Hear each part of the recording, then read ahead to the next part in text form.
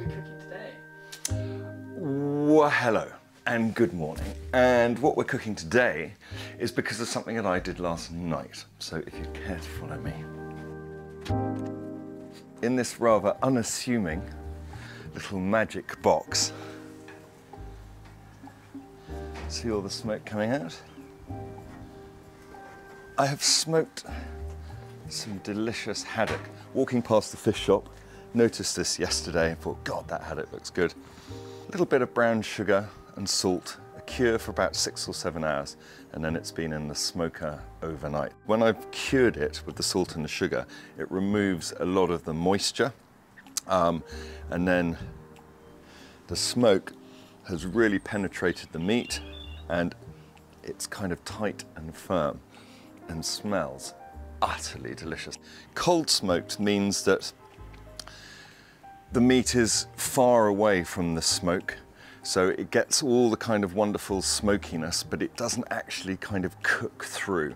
So this can be eaten raw, like you would eat, you know, smoked trout or smoked halibut or something like that, or it can be cooked, and I'm going to cook it today. I mean, that is a beautiful thing. Look at that, it's a beautiful thing. So I'm going to have a little nibble. I'm just going to take off, look at that, semi kind of waxy meat that tells you that the moisture's been taken out and it's smoked properly. You've got the kind of the taste of the haddock, and then you've just got that wonderful, you know, wood chip, smoky. There's a little bit of sweetness from the sugar. I use a light brown sugar rather than white sugar. It's really delicious. I do like something a little kind of sweet and sour and pickly to go with my haddock.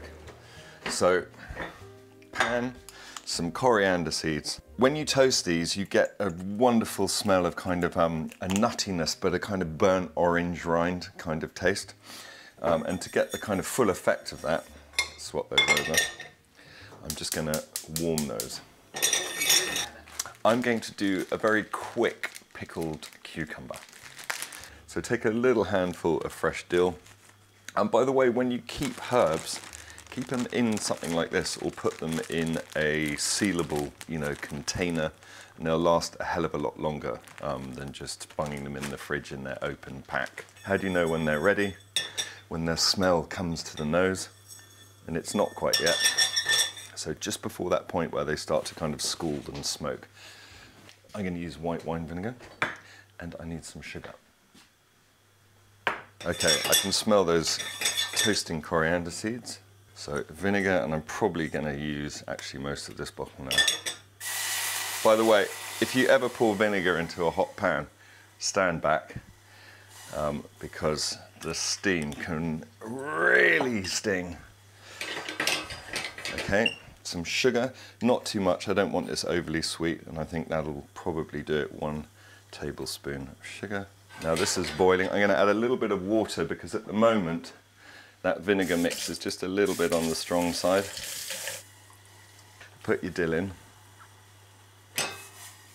Just give everything a spin, and then one surprise ingredient.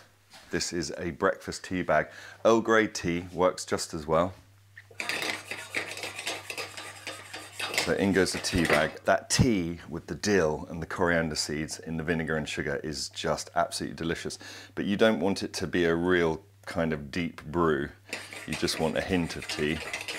So I'd say that is, I'll have a smell, have a taste.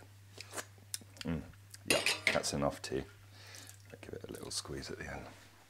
Okie dokie. So I don't want that to be hot, so that can just sit there and calm down.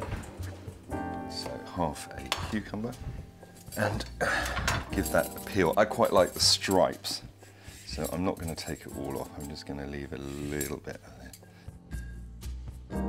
Cut down the middle. Get a teaspoon. I'm just taking those seeds out, and then cut them really, really thin.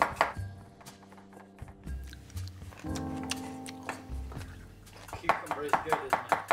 I love cucumbers. Also, if you're new to it, try cooking cucumbers. Really delicious. Sweat some shallots in butter, put your cucumbers in, budge them around a bit, black pepper, a little bit of nutmeg, maybe a tiny little bit of chicken stock and some vinegar, which you then evaporate away. And, you know, with some fresh chopped dill on top, and that served next to a lovely piece of turbot, or maybe just a bit of steamed haddock or whatever, is absolutely delicious. They're kind of so often kind of just bunged in salads or stuff, but they're a great cooked vegetable. Okay, cucumber in, and then taking about a teaspoon of salt. Just make sure that's kind of well massaged in. And what that'll do, the salt, like it did with the haddock, will start to draw the moisture out of the cucumbers. They'll still be crunchy, but they'll just be a bit kind of floppier, but crunchy. Okay, and then that can go to the side. Okay, so I'm gonna make a drop scone mix, which is a kind of puffy pancake, but I'm gonna take the sugar out of it. We're gonna do a savory version, caraway. Oh God, it just smells like ouzo. It's kind of aniseedy.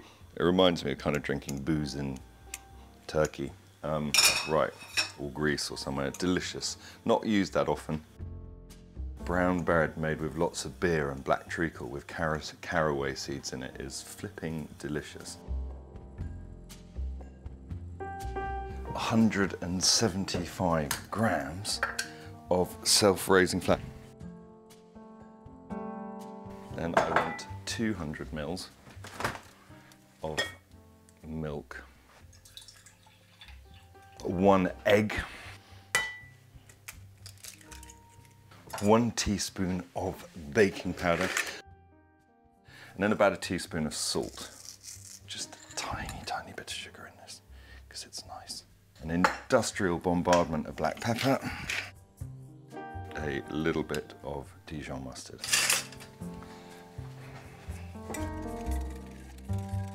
Whisk up, and then make a batter. And when it starts to get a little thick, add a little more. Just make sure it's all really integrated, and you want a mix that's not too stiff, which this is at the moment, which should be pourable, just about pourable. When it starts to cook, it'll puff up. So it's not a flat pancake, this is a kind of puffy thing. And so when we put the haddock into it, the drop scone will rise around the fish. Quite often recipes come out too thick, and so just don't feel as scared to just put a little bit of extra milk in, or perhaps a little bit of water. Okay, so that's about right. Okay, so I'm just going to pop that in the fridge for a sec.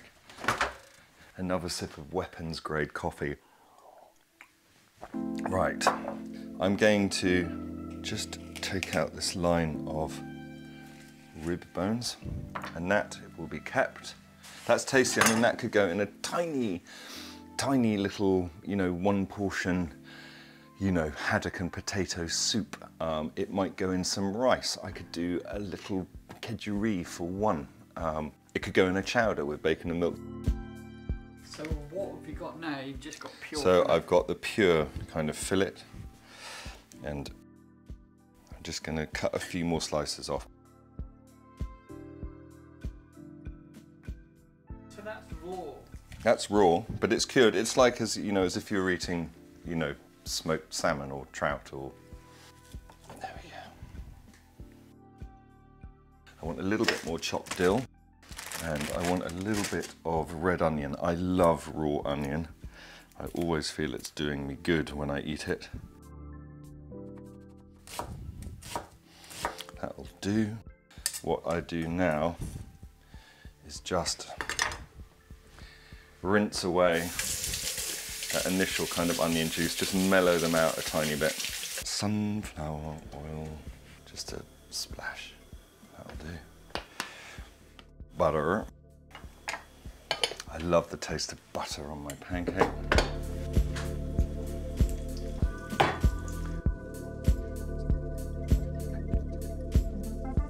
Put the pancake mix on the top. You'll start to see little bubbles appearing through. It's already happening on the sides here. You'll start to see little bubbles come through. The really important place is when you start seeing it around the middle. You can see it's puffing up all the way around the edge. It smells so good.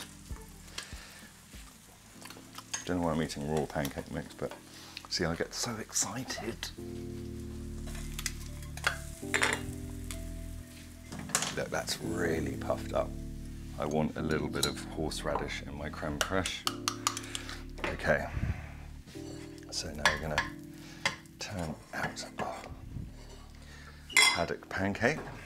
All the cucumber goes into our pickle. Really wring it out, because you don't want to make a lovely crispy pancake all wet and soggy.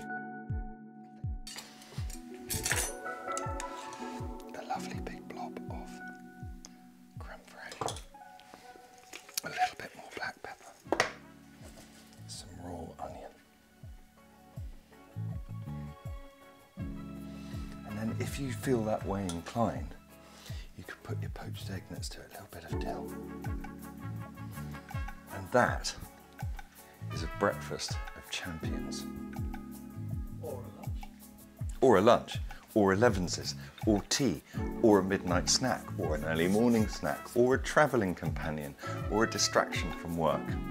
So a little bit of the smoked, home smoked haddock, the horseradish cream, the tea pickled cucumbers.